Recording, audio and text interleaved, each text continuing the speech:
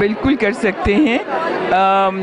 Let me tell you a little anecdote that took place a few days ago. A lot of the party members, different party members were sitting there and praising their party and their leaders. PTI वाले खामोश बैठे हुए थे, तो उन्होंने कहा कि आप क्यों खामोश हैं, आप भी कुछ कहिए. उन्होंने सिर्फ हाथ उठा के दुआ मांगी कि या अल्लाह मेरी औलाद मेरे लीडर जैसी हो जाए. तो अब कितने ये कह सकते थे, तो सब खामोश हो गए. तो that explains a lot. Imran Khan is a national asset. He's a gift absolutely from God. He's one honest, upright, truthful man, and I felt this all these 17 years, and that's why I'm with the party. It's his commitment, his passion. The only thing is that I do not feel, as everybody stands around and criticizes, that he does so much. It's basically the organization around him that has to be strengthened.